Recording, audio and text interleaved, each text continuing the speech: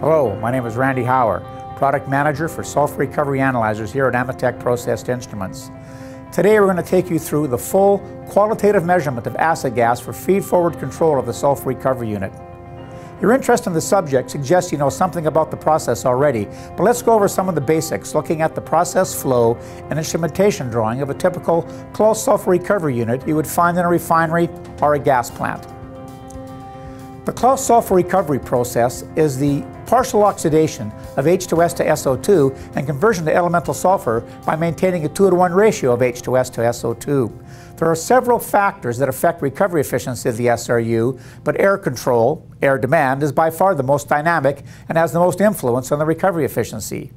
Feedback trim air control, based on the reaction products of H2S and SO2 in the tail gas, is the primary control element and provides the most precision. However, it is limited by the 30-second process lag time, especially if the composition of the acid gas changes rapidly or the SRU is in turn down, i.e. low flow conditions. Feedback control is suitable under slow-moving equilibrium conditions, but not sufficient during hydrocarbon upsets in the acid gas when the process is fast-moving and the control requirements are dynamic. For this purpose, feed-forward control based on a full compositional analysis of the reactants is required.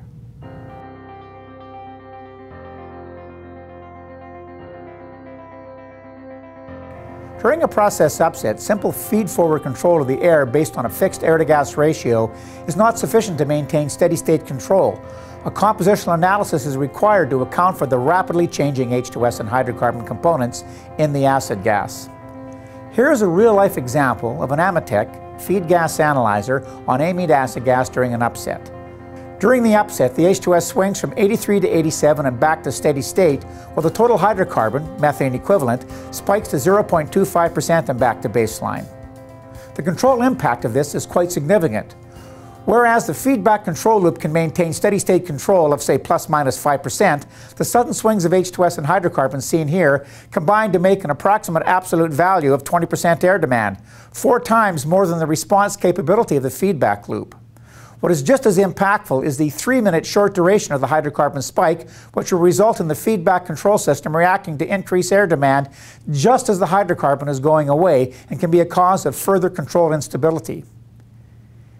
The impact of a process upset and wide deviation from 2:1 ratio conditions are increased emissions and possible damage to the amine in the downstream tail gas treater.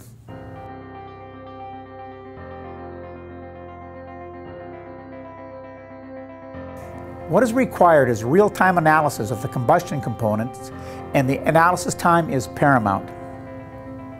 Let's first look at the hydrocarbon measurement. What seems to complicate this is that there are multiple hydrocarbon components present. Each component has an increasing air demand, and this would appear to require individual quantification of the methane, the ethane, the propane, all the way up to C6. While the hydrocarbon is a relatively minor component in SRU acid gas, it is fast-moving and consumes on average 11 times as much air relative to the effect on the partial combustion of H2S to SO2. In the interest of speed, rather than try and speciate the hydrocarbon components, it is sufficient for control purposes to make a single measurement of total hydrocarbon content, provided it accounts for the total air demand, and this can be accomplished using simple infrared techniques. In terms of real-time control, this is much superior to an individual component analysis of the hydrocarbon requiring minutes versus seconds. By using a combination of infrared and UV spectroscopy, the measurement can be made within 2 seconds and predict with sufficient accuracy the required volume of combustion air needed to be on ratio. It is not important to know how much individual C1, C2, C3, all the way up to C6 in the acid gas, just the total aggregate in terms of total air demand by knowing the total hydrocarbon as methane equivalent. Here's how it's done. Infrared spectroscopy can be used to measure hydrocarbon concentrations rapidly, but for complex mixtures the hydrocarbon spectra are similar, so IR cannot easily distinguish the individual components. Online analytical techniques which can do this, such as gas chromatography, must separate each hydrocarbon and are consequently far too slow for effective rapid combustion control. However, in the IR, a specific vibration around 3.3 to 3.5 microns represents the concentration of the carbon-hydrogen bonds, the stretch vibrations. there is a linear relationship between the number of carbon-hydrogen bonds and the intensity of the absorption, so this measurement can be made within 2 seconds. This in turn can be used to indicate the total concentration of carbon-hydrogen in the sample as methane equivalent, and that's all that is really needed for fast feed-forward combustion control.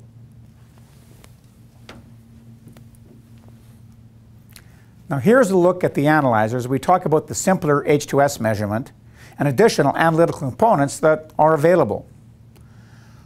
This is what makes the IPS-4 analyzer unique, the combination of UV and infrared photometers in one analyzer. Now, besides the hydrocarbon quantification, H2S is also required in feed-forward control, as well as ammonia, carbon dioxide, H2O, depending on the application. Let's go over the nature and utility of these additional measurements. While H2S is the major combustion component, it is normally slow-moving in terms of compositional change as compared to hydrocarbon, which is a relatively minor component but fast-moving and has a significant air requirement. Ammonia, NH3, is present in sour water stripper gas found in refinery SRUs and must be quantified for combustion purposes. BTEX, that's benzene, toluene, ethylbenzene, and xylene. Utilizing the strong absorptivity of cyclic hydrocarbon in the UV spectrum, a separate value for these 4 aromatic components can be recorded for the control of coal firing to thermally destruct them to prevent damage to the Claus catalyst.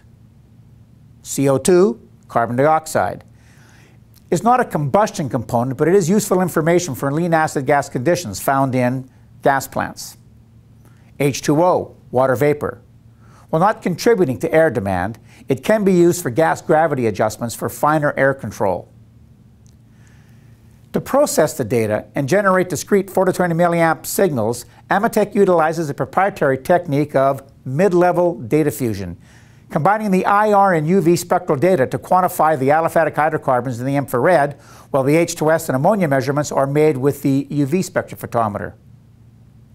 It is worth noting here, while H2S absorbs in the infrared, it is also subject to cross-interference from the changing hydrocarbon components during an upset. An independent measurement of H2S is essential if it is to be utilized for feed-forward control. The last word, safety. The analyzer is rated for IP65 and can be installed outdoors. It does not need to be contained in a cabinet. A simple sunshade will suffice.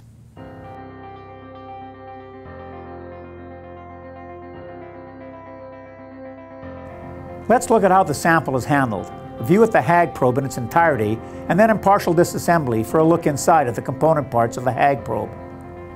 Acid gas is highly toxic. How to safely transport the sample, dispose the sample, and ensure isolation from the process are the essential elements. The Hag Probe was purposely designed for this service. The sample handling functionality is machined into a stainless steel body to minimize dead volume, and the motive force, the aspiration, thereby eliminating the pump. The spent sample is returned to process at the sample point. And there are double block valves on both the sample and the vent. The first thing to note is the sample is maintained above the water dew point. Hot, wet sample handling. No water removal, no pump, or associated dead volume. This vastly improves the sample transport time and reduces hazardous risk. Here is the Hag Probe. This is the heater. It maintains the Hag Probe at 69 degrees Celsius, depending if it is amine or ammonia acid gas. What looks like a sealed unit is quite easily disassembled and accessed, as we will show. Let's take a look at the internals of the Hag Probe, the sample system components. This is the membrane filter to prevent the ingress of liquids into the sample system. This is the aspirator, provides the motive force for the sample and the return of the spent sample to process. On this next layer, we have the backing plate for the membrane filter and a fiber filter attached here for the collection of any particulates to prevent plugging of the sample system. This is the double block mechanism, ball valves,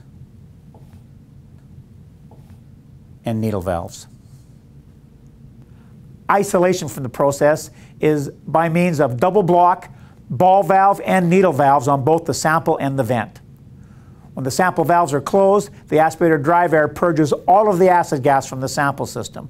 The technician can be assured it is fully isolated from the process, free of all H2S.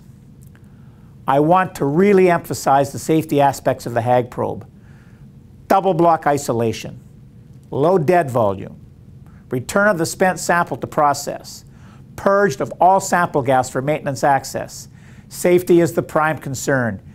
Keep it simple and make it safe. Back to the sulfur recovery process for just a minute.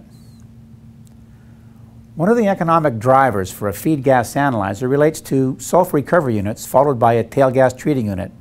Let me take you through this. When hydrocarbon in the acid gas suddenly increases, the feedback loop will add air to the reaction furnace to adjust for the air demand of the increasing amount of hydrocarbon. In the absence of a feed gas analyzer, when the hydrocarbon suddenly goes away, the extra air will result in an SO2 spike in the tail gas and possible damage to the amine in the tail gas treating unit. The feed gas analyzer makes the adjustment at the front end and thereby preventing the SO2 spike, because it's not when the hydrocarbon comes in that makes for the problem, it's when the hydrocarbon goes away. To summarize, the IPS-4 analyzer and Hag Probe is the unique combination of infrared and UV photometers with no moving parts, a safe, integral, low-volume sample handling system. Thank you very much for your time today.